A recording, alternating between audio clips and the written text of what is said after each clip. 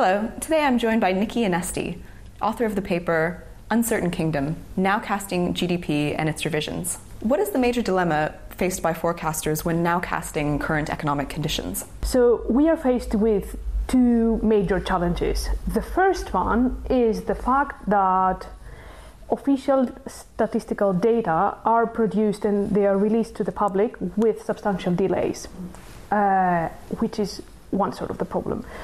At the same time, even when they get released, in the subsequent releases, the statistical office has the right to revise them because more and more information becomes available and they want to incorporate this information in the official releases.